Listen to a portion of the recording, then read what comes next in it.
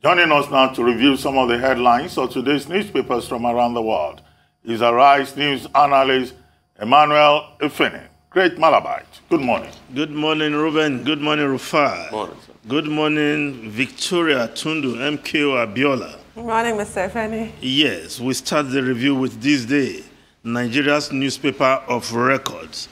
The lead story, PDP warns Matawalle, vows to challenge his defection in court.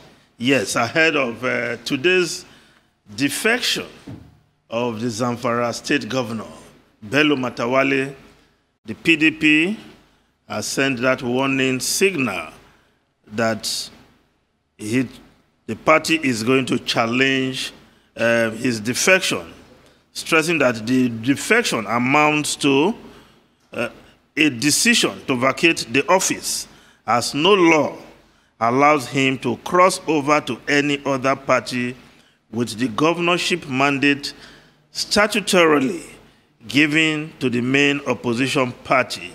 PDP also informed the governor that his defection will be challenged in court. This Day is reporting.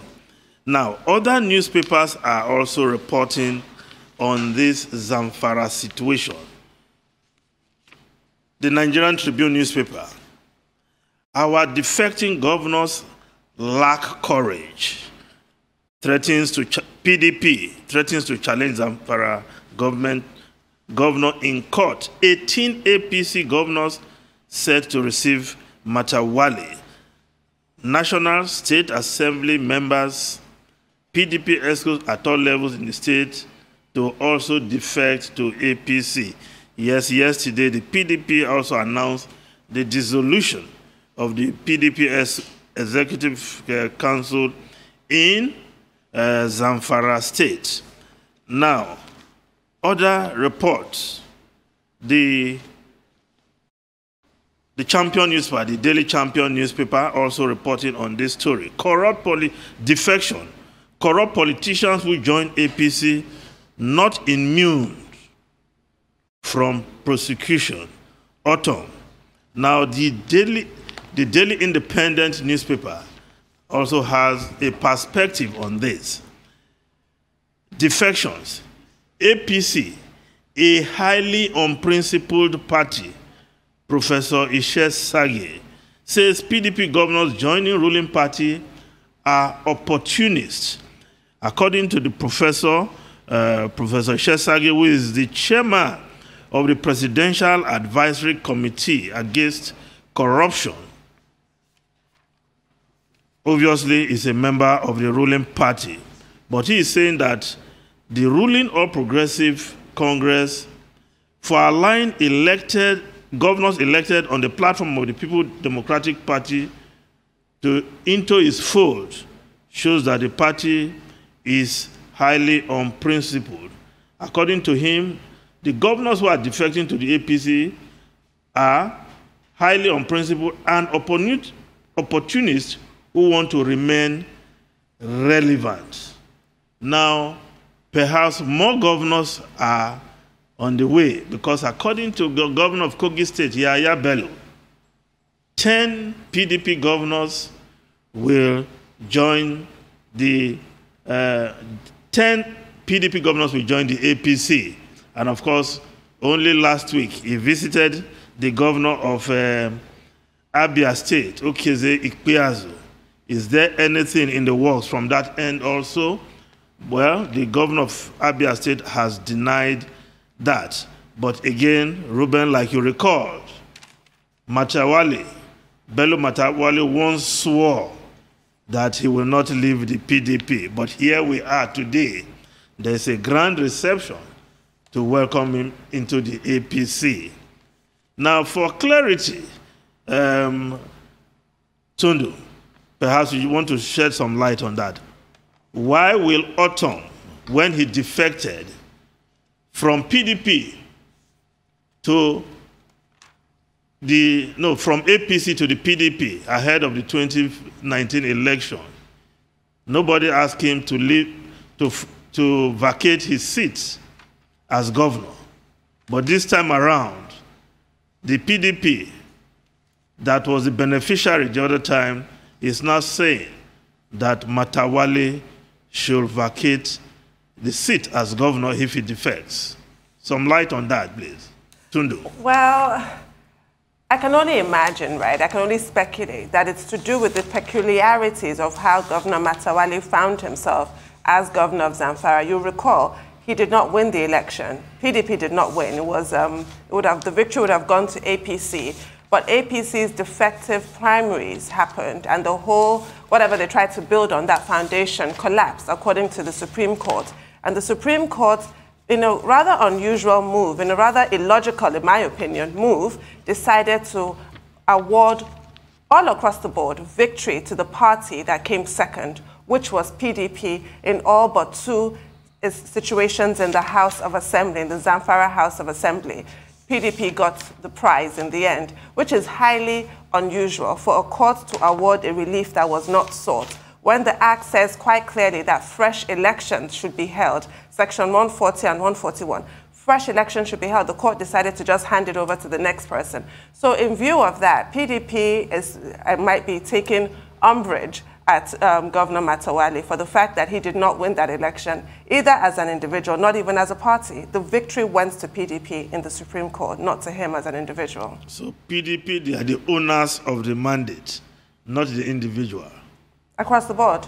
It's not exclusive to Governor Matawalle. So for him to think he can defect and, without an objection, I think is quite ambitious of him. I think they're going to go to court. Ruben and Rufai on this matter. Ruben. Well, as I said earlier, Section 177 of the Constitution is very clear. But two quick points that I would like to draw attention to, and also very relevant is Section 68, subsection 1G, which addresses the issue of defection and circumstances under which you can defect. And another relevant section of the Constitution would seem to be Section 109, which also refers to, how politicians and their relationship with their political parties.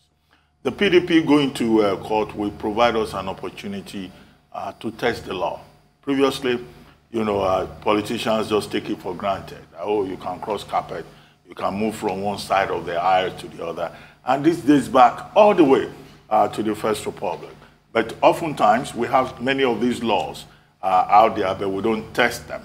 And then you also have the funny situation whereby where legislators are concerned, the dominant party, if it is the beneficiary, will cover it up one way or the other. But I hope that we'll get to a point whereby, people will continue to summon the courage to test what exactly the law says. We should not continue to give the impression that the rule of law is irrelevant and political expediency is more important. But two things. Governor Otom, on this matter, that's Governor Samuel Otom of Benue State, has been quoted by one of the papers today that, well, whoever is crossing from one party to the other should be aware that that will not provide them immunity from prosecution for corrupt practices. In other words, whatever anybody who is crossing from one political party to the other is seeking may not necessarily include immunity from prosecution or investigation as appropriate. Professor Ishesaki. But the Oshomole theory is still there. Well, once you come to APC, all your sins are forgiven. Well, but I'm just quoting Samuel Otom. And only last week, Ruben, just to add, only last week, a certain senator from my state, Peter Wamboshi, was cleared at the court, and the next minute it was in the APC. Any relationship between that case and his defection? Well, look, we can look at motives and all of that, but the ruling party, the APC, they've consistently given examples that, look, even if you join their party, it doesn't avail you of any immunity from prosecution for wrongdoing. And Professor Ishesaki, who is a professor of law, who is also a member of the APC, has said, look, people defecting and jumping into the APC is a sign of opportunism on the part of the defectors, and he thinks that the APC is also unprincipled in admitting all of these people. And he made a point. He said the chairman of the party, the interim chairman of the party, is buying people from other political parties to come and join the APC. That's a very serious allegation. And Professor Sage should know the weight of that allegation. Were these people bought? Were they induced? Were they intimidated? Were they blackmailed? Because it looks like, you know, a trend that we'll continue to see. I mean, Mr. Efeni, you know we both share passion for football. All of this that is happening, people decamping, just like football transfer. It's transfer season. Except that in politics, we expect... So you are saying there are some pecs underneath this defection? You know, even this defection. Pecs, promises, Mr. Efeni, behind this defection. you know this defection, some are loan, some are full transfer. Some will Anyway, still come thank you back. very much, Emmanuel Efeni. We'll see you again tomorrow.